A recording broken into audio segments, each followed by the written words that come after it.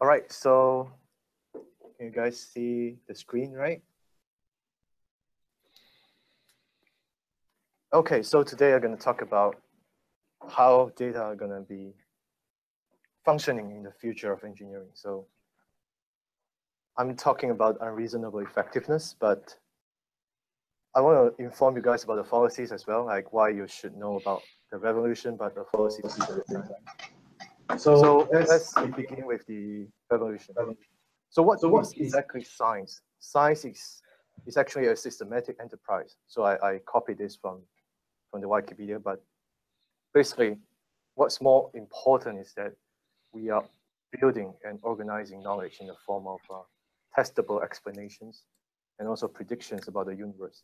So we can actually simplify science in such a flow diagram from observations of data collections, and then we do some theory or modeling. And from the theory and modeling, we do some predictions. And from predictions, we go back and see whether it matches our observations of data. And then we redo the cycle, right? So what is the current state of science? Now, we move already across 3 stages. 1,000 years ago, we are doing experimental sciences. So you see natural phenomena, you describe them. And then theoretical science emerged. You have Newton, you have Maxwell, you have all these giants in our history of sciences. And then from all these fundamentals, we move on to computations. So you're starting to simulate a lot of complex phenomena. So this is a visionary slide by Jim Gray. He's the CTO of Microsoft. He went missing years ago, unfortunately, during sailing. But he is a very, very visionary that he predicts that 10 years from now, which is 10 years ago, this talk was delivered, is that today we're going to do data-intensive sciences. So you're going to have a lot of instruments capturing all the data. You're going to generate a lot of data through simulations. You're going to generate a lot of data through sensor networks. And what's more important for scientists is that you have to analyze and mine all this data. You have to visualize them, and then you have to actually form a model, or you try to form a theory, and then you communicate with other scientists. So astronomy has been one of the very first disciplines that is very successful in this realm.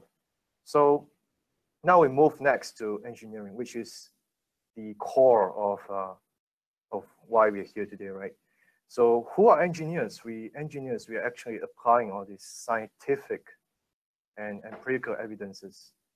And we have to leverage socioeconomic knowledge as well. So we need to do all kinds of things to design, to build and maintain all these different kinds of structures, machines, tools, components, to organizations, etc. I copied this from Wikipedia, but I actually summarized into 3 important stuff, which is the design, build, and maintain. So for now, for the past century and decades, we are doing a lot of designing and building. We seldom maintain. But the future paradigm is that in addition to designing and building, we have a lot of stakes in maintaining, because urban city is running out of spaces, right? You know, like in our homeland, Kuala Lumpur, maintenance is a huge issue. In Hong Kong, actually, they spend a lot of time maintaining. So what makes engineering fantastic is that when you design it, you incorporate a notion of maintenance into it. And this is why Romans are good at it, right? Roman engineering, like the hydraulic engineering, are still there today. So this is the future, the real future of engineering, if you want to see next 20 to 30 years. So if we break it down, this is a diagram I draw. You can see that first we have observations or data.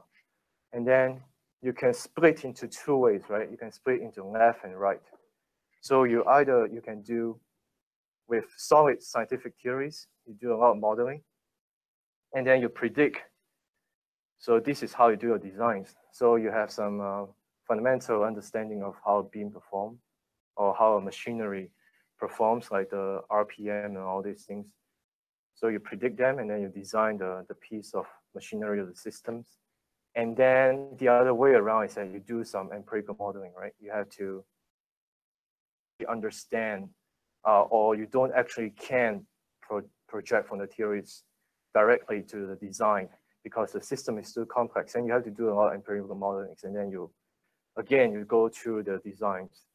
And finally, that's the key part in our future is that performances will become more and more important because now we actually have to maintain built system. We have fleets of machineries, we have fleets of factories available already, and everyone is trying to crank out every single efficiency of all these systems. So you have the performance issue that this requires a lot of observations and data as well. So what is the current state that we are seeing today in engineering? Now, in this revolutionary talk by Isaac, I copied from his PPT, is that we can summarize the past two technical revolutions. The first one would be how the steam, electricity, and all this aeronautics was brought into our world. So Europe starts to dominate the global GDP. But the second technical revolution, we have internet, right? We have transistors, we have computers, we have all these RAMs and hardware and storage devices, and also we start to have the second technical revolution in the US and Japan is dominating for today. But now the emerging third one, which is very relevant to all of us, is that we are starting to use all these existing infrastructures and computations. So we start to fuse them by doing computing, communication, and sensing. So what this does is that you have, for example, you heard of Internet of Things, you heard of smart home environment. So you go into your house, you turn on, you don't have to turn on the light. The light actually turns on by itself, and you can communicate with the system, and all the system does is feedbacks from sensing. So what it actually expects to do is it's free people from manual labor, and we can actually invest our time in doing some of the things that is not actually labor intensive. But we can expect as well the fourth technical revolution is that machines are taking over the world. We can upload our mind and our brain through computer-brain communications with the web, and that leads to virtual reality or augmented reality in the future. This is something we can expect, right? So now, just don't talk about the fourth one. We just talk about currently what we are going to experience. So we are going to experience the third technical revolutions. So in third technical revolution, we're gonna predict that abundance is gonna happen. So abundance means that we have no hunger, we have medical care for all, we have clean water and air, we have clean energy for everyone. So this is gonna happen in 20 years, and the only way to achieve that is through massive environmental sensing. So when we do this, we're gonna do a lot of historical sensor development. We have to increase the volume within these 20 to 30 years. So these abundances, Project predicts that we're gonna have 45 trillion sensors in 20 years of time, right? So this is gonna lead us to a lot of exponential organizations, and IoT is what's gonna happen now, right? And digital health. So currently we are having 7.46 billion world population. So the projected 20 years later would be 8.77 billion. And that summarizes is that we have 5,000 sensors per person. And that's a huge amount already, but you can actually see this coming, right? You already have like 15 sensors in your phone, you have 200 sensors in your car.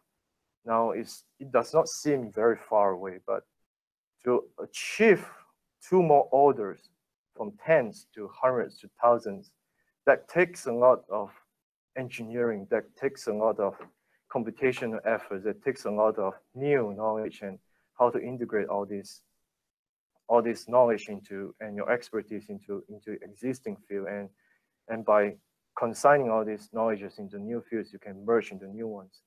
So when we look at this Gartner chart, you can see that software-defined anything is becoming very, very important. The reason is because hardware is becoming so cheap. So we are trying to use software to define a lot of these hardware that amplifies a lot of the functions. That's why we have IoTs going very quickly nowadays. And you can see IoT platform is going up the curve. So it's going up to the peak of very high expectations. And you have virtual reality actually travels from this to here, like for the past 10 decades. So virtual reality is becoming something of a staple nowadays. But what we are seeing is that software define anything that actually empowers IoT and also machine learning. All these things are going very, very fast. And in the future, you're going to see how this is going to change, right? So you can see another one on the right is smart data discovery. So you're going to have all these problems facing you because more and more data means you have to discover the context behind. When you talk about context, you can hear there's a lot of context brokering as well. So these are coming into trades and coming into the banking systems. And also you have the brain-computer interface. If you know about all these new techs that people use the brain waves to move objects in the air around, like controlling all the motors, and this is going to be a new future, right? So this is what we can see you're gonna come into in the next 20 years to 30 years. So what makes all this possible is that because of the software and the hardware is going so platform defined, we have convergence. So you have hardware, software, and telemetry convergence. The hardware and the telemetry, the prices are actually made possible by the revolution of mobile technology. The iPhones, the Androids, they make them so cheap. So now we can have this convergence and makes everything so cheap for us to deploy sensors and on almost every single thing. This is what powers Internet of Things. So you're going to take very, very great care about these future revolutions. So if we break this down again, the chart that we have before, now you can see that even from scientific theory modeling to empirical modeling, you have data transferring between them. And after you do your modeling or your empirical modeling, you also have data traveling to the design stage. And also from the design stage to the performance stages, you're feeding data to them so you can actually know what's the baseline or the benchmark you're going to base your performances on. And then it fits back into the loop, right? Everything is powered by data. So apparently, engineering is moving towards this trend that you are seeing profuse flow of data among every single stage, from modeling to predictions and designs to performances. So what we can substitute is that in the very beginning, you will have to have some monitoring to know the phenomena that you're gonna face. Like for example, if I am a civil engineer, I'm gonna design a structure on top of the soil. So what I need to do is I need to monitor how the soil behaves, right? When I actually try to solidify the foundations, I want to see whether the foundations is going to subside before I started to build my structural elements above it. So that takes a lot of monitoring efforts. That takes a lot of sensors. When you see the ground is subsiding, like say 1 millimeter per month, then you base your modeling on the Terzaghi theory or something that you can calculate what's the consolidation parameter. And you're going to fit that data to empirical modeling because you want to see how in the past people have experiences and gather data about the soil profile. So you're going to have this feeding all around, and then people start to see, all right, it looks good. Like the foundation can actually, sustain 20 levels of load already. So now let's go on with the design. But in this stage, you have to gather data as well, right? You have to know which part is subsiding more so you can actually shift the center of gravity of a structure to one side rather than the other. So you have differential settlements you're not going to take care of. You're gonna step your own shoes into these muds, right? And then during the construction itself, you're going to monitor the performances. You always hear that people have all these failing embankments when they are trying to build a building, and this is surprisingly very important. It's becoming more important because in urban areas, when we are building buildings side by side, when you're trying to demolish old buildings and build a new one on top of the old sites, these are very important. You got to take care of public safety. You got to take care of all the people around you. So it also incorporates a lot of very sensitive monitoring of all these things. So not just civil engineering, of course, in chemical engineering and in mechanical engineering, in manufacturing, it's the same stuff. You're gonna monitor your fleets of machinery, right? Like, how do you optimize your yield? You want to know whether, if, for example, someone wants you to produce 10,000, 100,000 Coca-Cola bottles, so you're going to monitor all your machineries, how they're gonna perform while you're doing all these designs are going to implement into them, and how it actually, what's the yield, like 80% or 70%, what's going wrong during the productions. So everything, we are moving towards this paradigm because of the enabling of the power of the Internet of Things. So by doing so, we know that for exponential organization, we have all this really, really huge growth, exponential growth in 2 to 4 years. Now, we just have to summarize into a few stages. Now, first of all, we have all our products or services digitized, right? You're having this already, the information tech. And you have this deceptive phase that, oh, the key players are not doing very well, right? Oh, Apple is not selling well. Like, no, guys, like PC is not the new paradigm. And then suddenly Apple is doing so good. You tell people like, now we have every single PC in your hands. Now these are what we have been going through for the past 20 years, the digitized, the deceptive, disruptive spaces. But now we are seeing new organizations. What are those? Like Google, Facebook. These are dematerialized organizations. You have your search engine, your social network digitized. So you are operating on bits instead of products. Now, the next possible step, of course, would be the demonetization, right? So you have these GitHubs distributing free software, so people can build on top of open technologies. But not just software, right? Physical products are becoming bits as well. For example, now you have 3D printed products. So what are 3D printed products? They're actually bits. You are digitizing a material, so you can actually print them out in any places. So you can share all these designs for free as well. So it's not just the software. The products themselves are becoming more and more dematerialized. And in the course of this, people are sharing the knowledge. So you're not going to monetize on all these things. All these organizations that monetize on products, you're going to think and rethink your business model in the coming 2 decades, which at the very end, we lead to democratization. Democracy is something that you can decide on yourself what you want. So for example, if I decide that I want to have a bottle today, or I decide that I want a tool today, so I can actually go online and get these bits and then print them out. So the tool and the information are democratized. And one paradigm that rides on this is the Ubification, right? Uber is actually riding on this trend.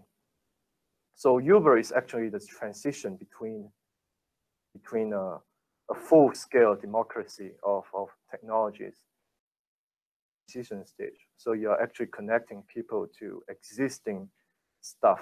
And this is what we care about, right, in the next 10 years. But in the 20 years later, you're going to talk more and more about democracy, all these democratized products. So how are we going to drive all these explosions? Now, if we are actually now at this paradigm, $1 per sensor. So we having all these smartphones, this is our paradigm for now. But if we drive them one order less, we can have almost every sensor on every single thing from clothing to jewelry. Now, one more order, we can have 3D printed systems. So you can monitor ship packages as well, right? If you drive it one more order down, you should enable a lot of monitoring of agricultural food. So you're monitoring food next.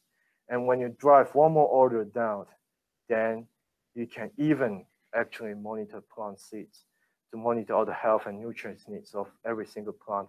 So the explosion is one we all should bear in mind, like how this is going to grow. So engineers from electronics engineering and mechanical engineering, you people are going to be responsible for this explosion in the next 2 decades. So for now, let's do some engineering industries at a glance. So now, this is about 4 years to 5 years ago, we have global GDP of 70 trillions.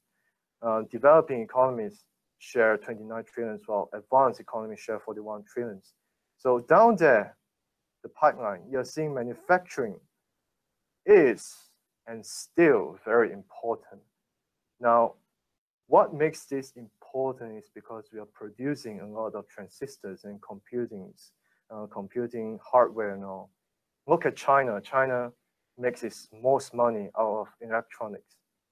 But what about Malaysia? Malaysia is doing electronics as well. Thailand is doing electronics as well. Thailand is doing hard disks, if you know what Thailand is doing. Then, as you can see, that major economies are still dominated by manufacturing because of electronics. So this is going to remain very, very relevant.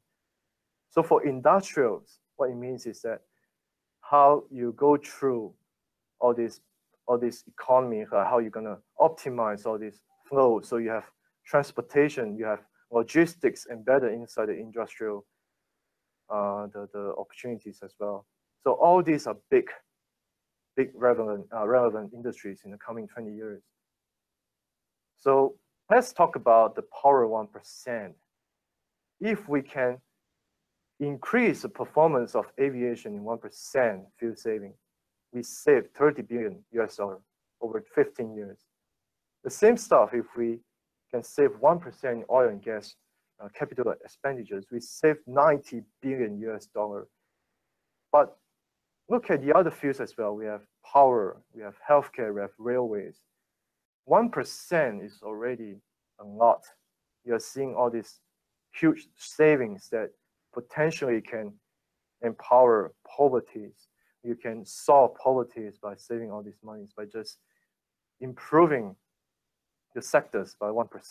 So we ask ourselves as engineers, what is the end game that's going to come? So now, these are good examples that, for example, if you look at a single machinery, then this is a vertical stack, while across here you have the horizontal stack. Now, industrial worlds, you can separate into machines, facilities, fleets, and networks. So say that you have a machinery that you built into an airplane. So these are facilities. You have people serving your airplanes and all, and you have fleets of airplanes. You can manage the system. And then you're going to manage a network of the airplanes. Possibly squeeze every single performances out of each of these, right? Similarly with productions like oil and gas production, you can do the same. And for healthcare, you have the MRI systems that you're gonna build into hospitals, and then you're gonna optimize the whole operations, and you have all this network optimization. So every single part is very, very relevant. Some involve a whole single player. Some involve different players. Every single player gonna do a lot with data because you're gonna optimize what's in your field, right? If you're doing machines, you're gonna make sure you're gonna optimize every single efficiency. You're gonna see how the machine performs, like how you make it perform much better. So the end game is that when you think about this, you're going to collect more dynamic data, of course, not just static. So dynamic means you're monitoring vibrations. You're monitoring the whole entire activities of the machines. For example, gait analysis. Now, Google now knows who you are by looking at your phone because they can analyze how you walk. And he knows that, oh, it's you. No, it's not the other person. So someone stole your phone and put it in his pocket. So this wisdom is that dynamic data are going to dominate. So you're not going to collect data every single 5 minutes or 1 minute. You're going to collect 50 data, 30 data per second. So you can analyze how the changes. You can actually take advantages of how you monitor frequencies and all. And the wisdom number 2 is that domain knowledge remains very, very important, because a lot of people have been talking about, oh, I have a lot of data, so I can do statistical modeling and all. But if you look back at this picture, if you want to squeeze efficiencies of every single system, it's not going to happen. Domain knowledge is still very important. So you collect data, but for now, data needs experts, and data needs systems, and data needs a lot of discovery in the process. So you need people to work on how to discover the data, and you need people to use the discovered data and actually fit into some models on some existing performances models and try to improve on top of the existing knowledge. So for engineers, domain knowledge remains very, very important. It's going to become more and more important in the future. So now we all know about the revolution. Let's follow through the fallacies. So this is a very famous philosopher, Karl Popper. He actually revolutionized how we see sciences. So he says a very important thing. He has a book called The Logic of Scientific Discovery. It talks about one thing like that. If you want to make a scientific statement, you must be able to falsify the statement. So if you cannot falsify the statement, you are not speaking of the reality. So you do not say that, everything here is made of matter. So if you say everything is made of matter, then it's very hard to falsify this. But if you can say something like, all right, I say that most of the stuff are made of matter, but for A, especially for this product, let's say water bottle A, it's made of matter that consists of B, C, and D. So people can actually falsify your hypothesis based on your claims. So this is how you build sciences. And this is exactly how we build engineering in the future. Because when you collect data, your hypothesis is going to be coming in front of all these things.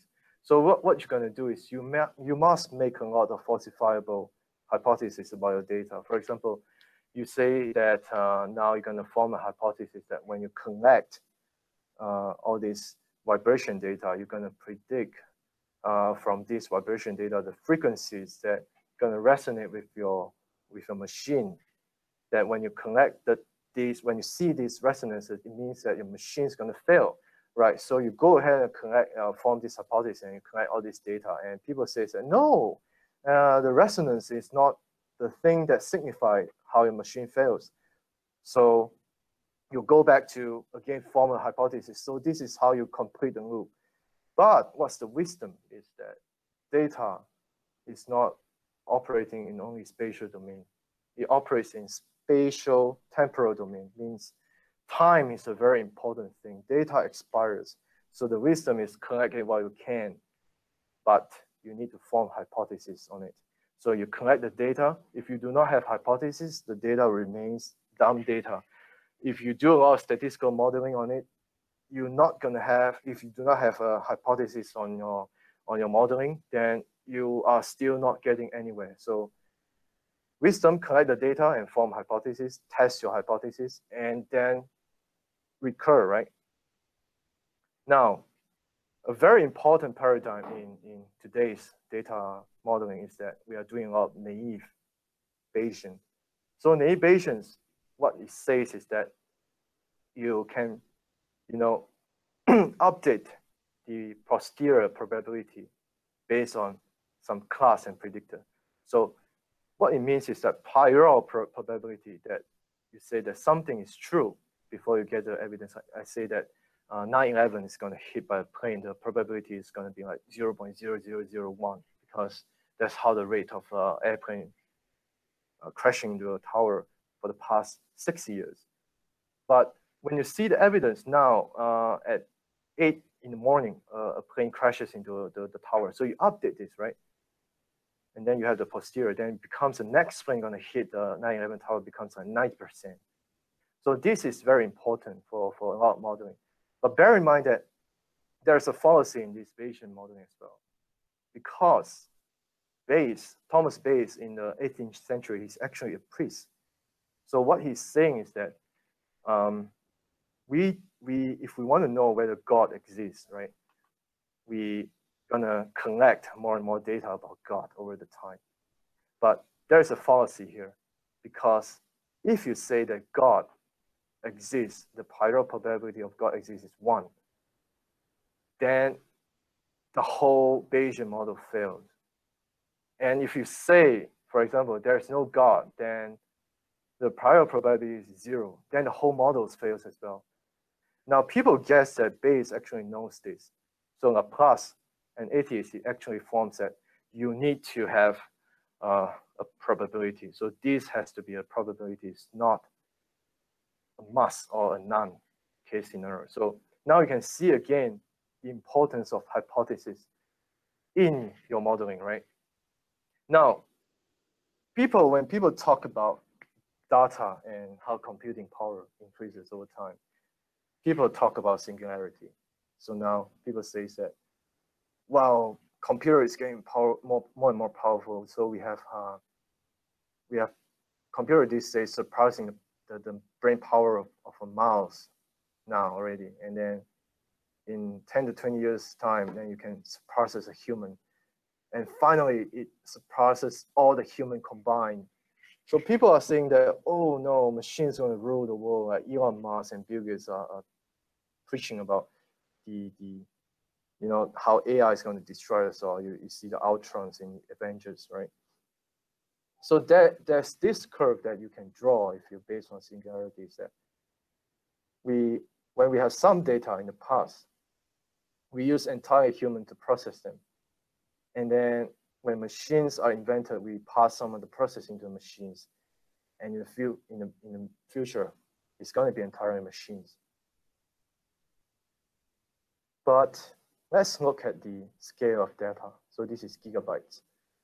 So 10, the thousands, and 100,000 gigabytes and all. We can separate into 4 domains, actually. So for example, you have a local system. So you want to know how a beam performs when you unload it, or you want to know how a pendulum swings when you swing, right? So you have known inputs and performances. These are actually small data. Right. Now, before we actually analyze this, we are in this domain, unknown inputs and performances. So the scientist operates in this domain in the past. Newton do simple gravitational experiments. He throws some balls down, he throws some feathers and all. So you collect data, this smaller than 10 gigabytes, you do a human analysis. But when you quantify all these things, inputs and the performances, then you can throw them to the machines to do analysis. Now, because you know the fundamentals of the system, when you project it to a complex one, say that you have 1,000 pendulums in this system called a clock, then you start to have something very complex. And if your clock is an atomic scale and it runs on the facility, then you have a lot of data. Then you have to use the theories developed here, because you know the inputs and performances, so you're going to simulate them. So now you hear a lot of people doing, oh, what you're doing, I'm doing simulation. So simulation depends on fundamental models that have known inputs and performances, but you do not simply know how it performs when you scale it to a large scale, right? So in the future, What about unknown inputs and performances and very complex system? For example, what we are doing in my research and my team is that we are doing landslides.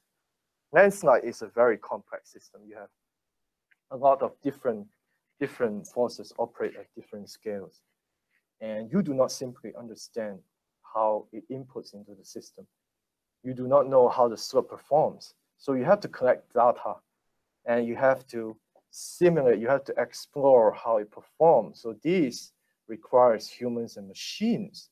So the fallacy here is that now when we look at this is what the future engineer should know about, right?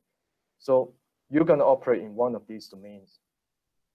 So you can still have a lot of people doing some local system. For example, people doing quarks, people doing how the basic atoms going to spin. So these are the hardcore theoretical knowledge. If you're very hardcore, if you have very strong math, if you have very strong physics, right, you're going to stay here. This is your field.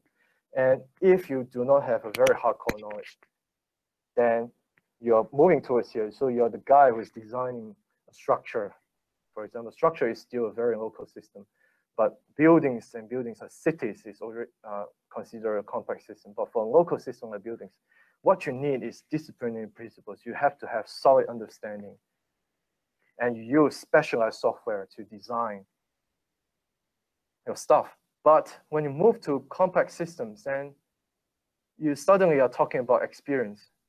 So you're talking about, oh, you're gonna hire a old engineer who has 10 years of field experiences in this, and he actually knows how some of these disciplinary principles operate, so he knows how some systems perform over the time.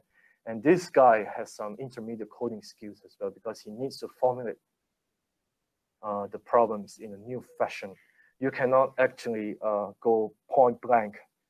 You cannot actually go as a blank state into this modeling of the complex system. So you have to have some coding skills. But what about here? Here it means that you need cross-disciplinary understanding of all the system. So phenomena means like, oh, I know that the building is behaving like this when you load this, and the railway is gonna vibrate out of sync when an earthquake comes. So you have different understanding, and you know that, oh, if I'm gonna put a vibration sensor there, then the coupling of the sensor and the structure is gonna be important, because without coupling, then you're measuring something out of phase. And these guys, you're gonna have broad range of coding skills. You're gonna visualize the data. You're gonna create the data from hardware scale.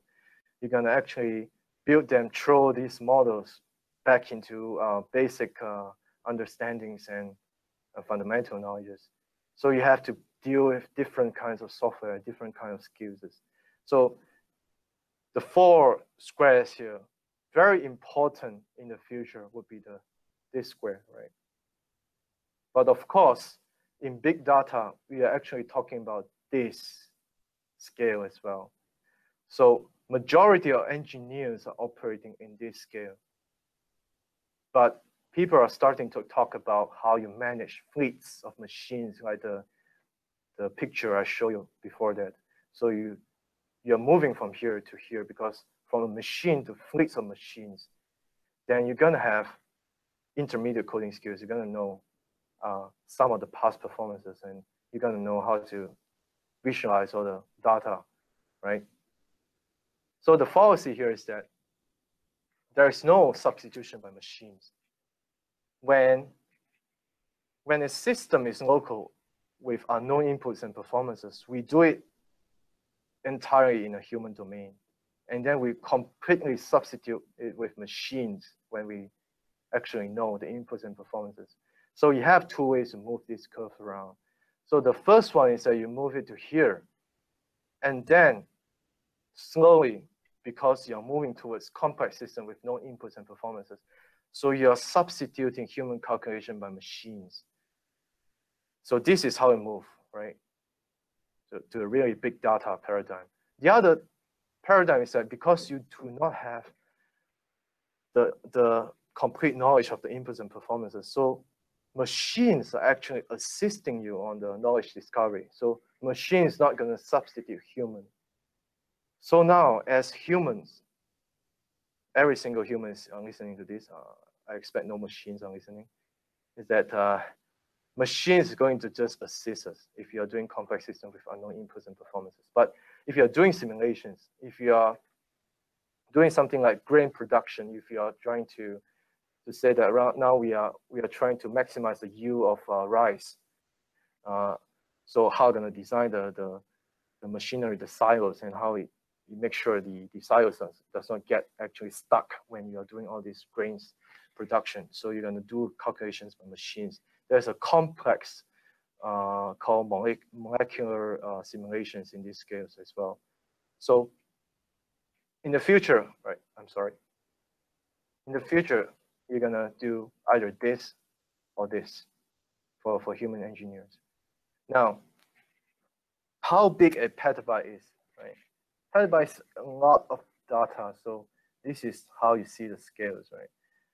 So you have 1 petabyte is 20 millions of filing cabinets filled with texts, and you have all these entire written works of mankind. From the beginning of recorded histories, you have 50 petabytes. So you have the sizes of a Facebook is 1.5 petabytes of 10 billion photos. So petabyte is very, very, very huge indeed. But again, the wisdom is to collect as many data as you can and then you form a hypothesis. This is a very, very funny diagram, and how Facebook is collecting all the data of the text people type into the status, and they just search for we broke up because, and if you do this thing, you see that people actually broke up before Christmas. So people are being nice to their partners. They're not doing this during the Christmas. They do it. They do it quite high up here during Valentine's, but after Valentine's, people start breaking up again. So the thing is, data comes first, but hypothesis is very important as well, right? Now, we are just in the beginning.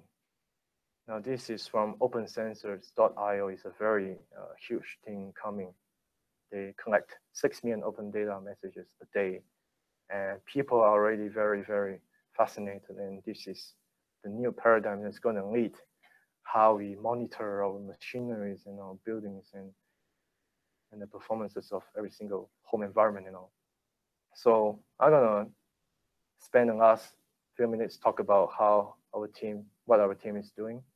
So what we have done for the past 6 years is we have this data-enabled scalable instrumentation. We bet on the trend that we are still in the transitions. We are still in this relatively static era because people are not collecting a lot of data these days. They collect 5 to 10 data per second, and it's already a very huge amount to them. Some people only collect 1 data per minute. So what we're betting is on the dynamic paradigm. So we want the instrumentation to be scalable. So we have this paradigm called the data-enabled scalable research. So we first have to design the sensor in the backend. So we have some scalable data collections. And then from the scalable data collections, we move to big data storages. And from there, we can build a large-scale data processing. So from there, you can actually, a little bit back, this is what we have built in the past 6 years. So this is our sensor node with the sensor module. It's actually a MEMS-based sensor, and we have a control module. So our concept is that we are doing continuous, scalable, and dynamic data collections. Now we have 6 channels, accelerometer sampling at 500 Hertz. So you are getting 500 data per channel per second. And we have also gyroscopes. We have also temperature sensors. Now we have new additions of GPS sensors that we are collecting at 50 data per second. So the whole concept is that it's collecting dynamic data. And because you are collecting such a huge amount of data, you've got to make it scalable. And because you're doing it in a continuous fashion, because you do not want to you do not want to discontinue your data collection, right? So it's going to be, you're not going to monitor it for like 10 seconds. You're going to monitor it for years. You want to see how this building performs for the next 10 years after you build it. So the whole thing got to be continuous. So it's going to be flexible at its core. If you want to add new sensors, if you want to add new data, you can actually do that very easily. So this is the concepts behind our system. So now what we have is that on the right, you see a very traditional, classic, you can say, data collector system that people are using nowadays. This costs 46,000 Hong Kong dollar per piece. But what we have here is that it costs us only 1,000, about 46 times less. But we can do high sampling rate. We can do multiple channels. We can do a lot of, you can alter the sensors you want. You have these storage spaces actually can be built up from the sizes of SD cards you use. You have over-the-air update. So these are actually very similar in some of the specs, but we are having more because we built on top of the paradigm of IoT. Now, because all thanks to Steve Jobs and Samsung, we have very cheap computing. All these single board chips are so cheap that we can actually build on top of them. We can merge all these sensors and we can have this engineering done so that it becomes really cheap. At the same time, our system can do GPS collection as well. And this is the Leica GPS data collection system. It has 72 channels and 20 hertz. But what we can do is going to do a lot more satellites. And we collect at near 20 hertz, and also some depth reckonings at 500 hertz per second, 500 samples per second. So we also have a server farm built up with the latest distributed database processing paradigm, the Apache Cassandra from Facebook and Apache Spark. And this is our system. And currently we are actually collecting 5.4 million data per second. And this every single day is equivalent to 4 days of IBM Reader data. So every single day we are collecting about 1 copy of Wikipedia. This is what our team is doing for now. So you can imagine the data amount that we're collecting, the dynamic data that we collect so much more nowadays enables us to see how earthquakes actually comes and how the structure actually perform. So because of this, we can move from the paradigms of quantification to prediction. So now this is basically what we are doing, engineers are doing these days, are reactive solutions.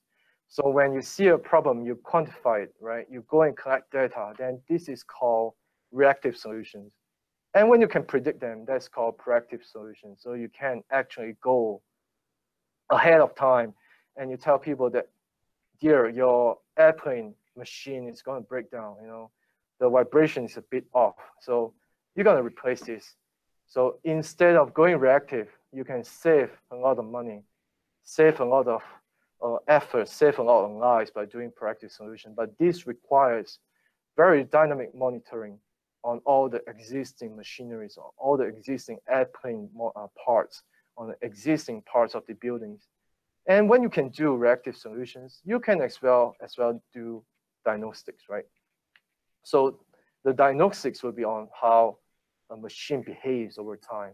But when you can predict them, then you can do predictive maintenance. This opens up a lot of new areas of businesses. For example, you can do a lot of smart services.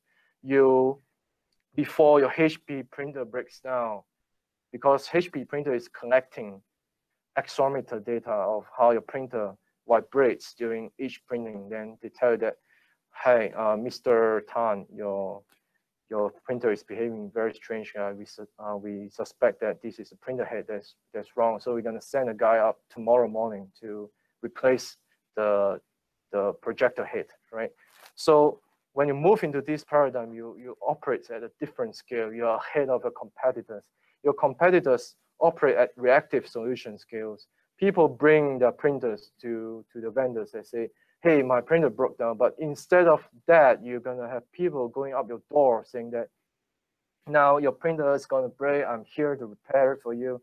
So imagine the avenue of businesses that's going to open up if you do all these quantifications to predictions by enabling your system to collect massive data at massive scales.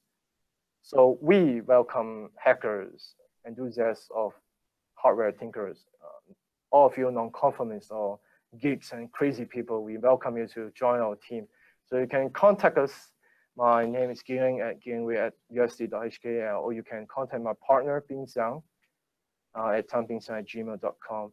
So from now on, I'm going to take questions, and thank you very much for being here today.